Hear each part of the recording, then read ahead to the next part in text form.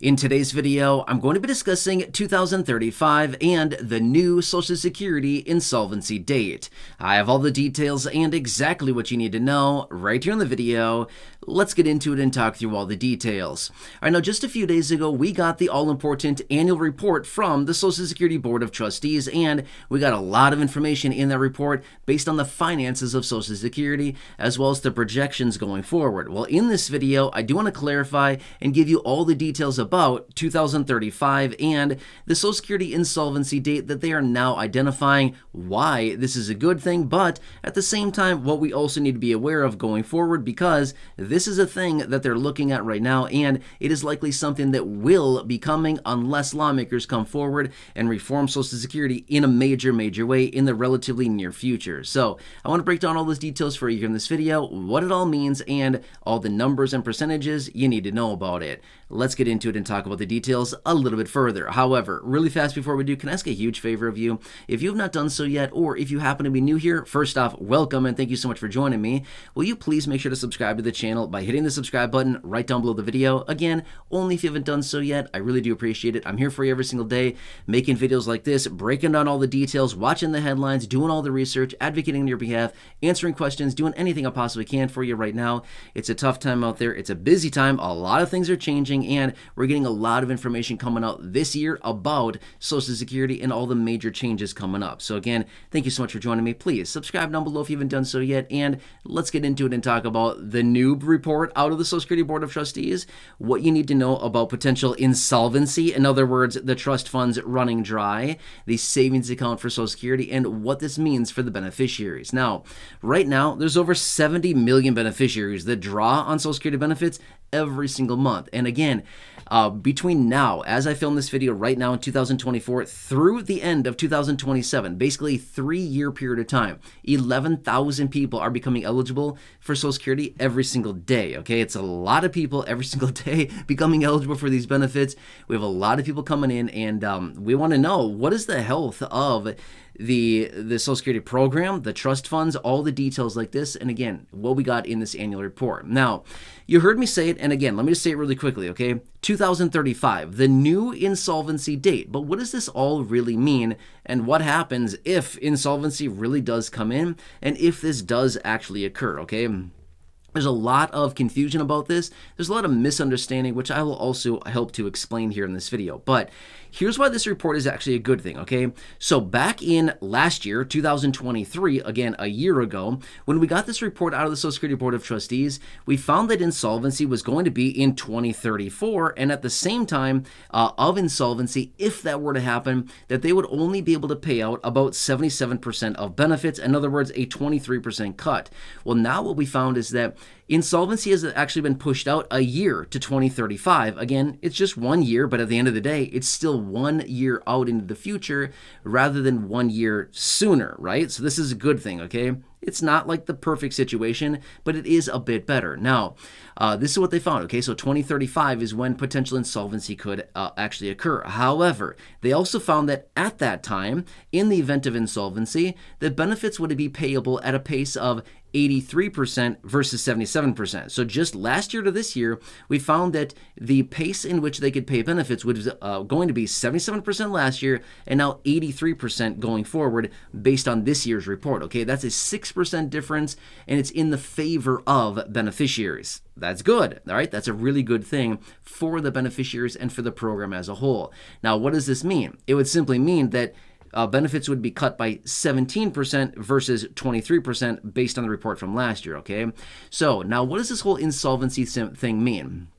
Here's what it simply means, is that every year we run a deficit. Well, okay, not every year. Just as of recently, the last handful of years here, we've been running a deficit on Social Security. It simply means with the money coming in through payroll taxes, through interest on the trust fund, through taxation of benefits, all the income that comes in to Social Security is actually being wiped away. All of the income is being wiped away, plus an additional amount of money that is being drawn out of the trust fund. Does that kind of make sense, right? So we saw the same thing with 2023 as well. That is what, by the way, the Social Security Board of Trustees, that's what this report is based on, is last year, okay? So we're getting all the financials and the numbers of last year. Well, what we found is that they actually ran a deficit of $41 billion last year in 2023. And what simply means is that they had income of $1.351 trillion and they had expenses of $1.392 trillion. In other words, a deficit of $41 billion. In other words, they were in the hole by $41 billion and they had to draw $41 billion out of the trust fund. Does that kind of make sense, right?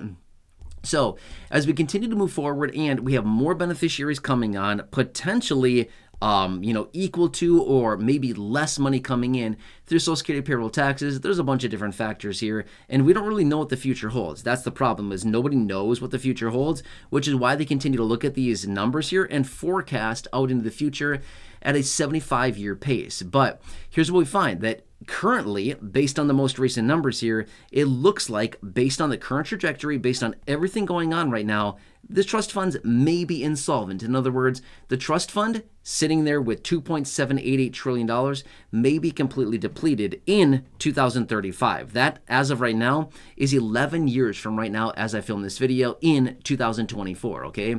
That's a long time into the future, okay? Between now and then, lawmakers should, well, cross our fingers, they're likely going to do something. Is that guaranteed? No, nothing is guaranteed when it comes to lawmakers doing anything.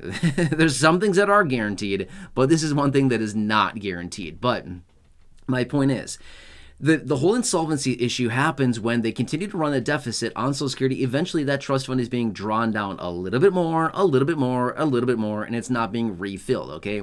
Think of it like a gas tank, okay? Like a gas tank in your car. You're driving around, you get a little refill, but you're burning more gas than you actually are refilling. So eventually, over time, you drive 100 miles and you refill with, I don't know, 4 gallons or something. I don't know, whatever. You get my point here, right? So you're refilling every so often, but yet you're burning a little bit more than you're actually refilling. In other words, over a long period of time, as you drive across the country or whatever your destination happens to be, in this case, it happens to be the Social Security Trust Fund, we're refilling with payroll taxes and interest on the trust fund and taxation on benefits. We're refilling, but yet the outgoing, in other words, the burn, is more than the actual refill. So over a long period of time, eventually that tank, that savings account, that trust fund will be empty. Make sense? And about right now, according to what they're saying, it's going to be in about 11 years, 2035, okay? But what does that mean for the program? Does that just mean that Social Security just packs up its bags and, closes down shop and says, sorry, everybody, we're out of business and sorry, it was a fun run. We went on for a long time here, but yeah, Social Security is now over. No, that is not how it happens, okay? Now, here's the thing. If it makes it all the way to 2035, that'd be 100 years. Remember, Social Security came into effect and it was actually signed into law back in 1935. So what is that? That'd be 100 years. 100 years on the dot and say, well, we had a good run. We lasted 100 years and that might be it. No, that's not how it works, okay? Here's what happens. In the event that the insolvency actually happens, Social Security would only be able to pay out benefits at a pace of 83% according to this report right now. Now again, as we get closer and closer to insolvency, I guarantee you, this number will continue to change. Every single year, it will continue to change. And what we want is 100%. Now, can that actually be viable? Well, who knows, right?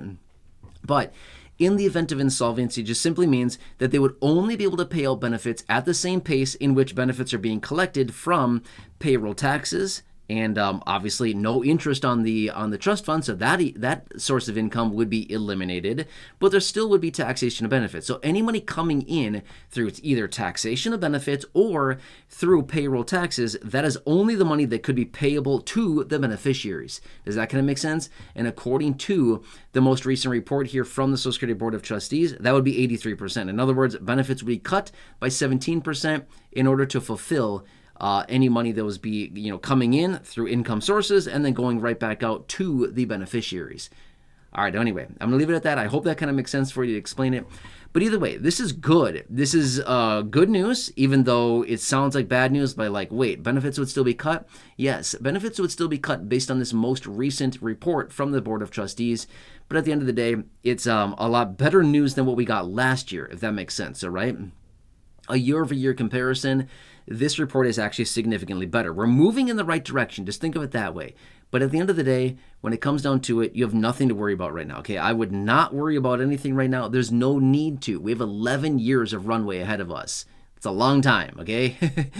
It's a long time. Even though it sounds like, oh, it's not that long. You're right. It's not that long, but at the end of the day, 11 years is still 11 years. That gives lawmakers a lot of time to come up with a long-term solution, and they'll probably get something done in that amount of time. If they can't, well then we've got a major problem on our hands, right? So anyway, I'll keep you posted on this, but this is the details of the most recent Social Security Board of Trustees report. Just wanted to bring it to your attention really quickly. So if you have not done so, again, can I ask you to please subscribe down below if you haven't done so yet? Totally free to do so. Share the video. There's a share button right down below next to the subscribe button as well. Feel free to share this. Otherwise, check out any of the other thousands of videos here on the channel, including those in the video library or those that I've hand selected for you down below in the description or the top of the comment section. There's a few there as well. Check out those. Otherwise, right now on your screen, you'll see some videos popping up.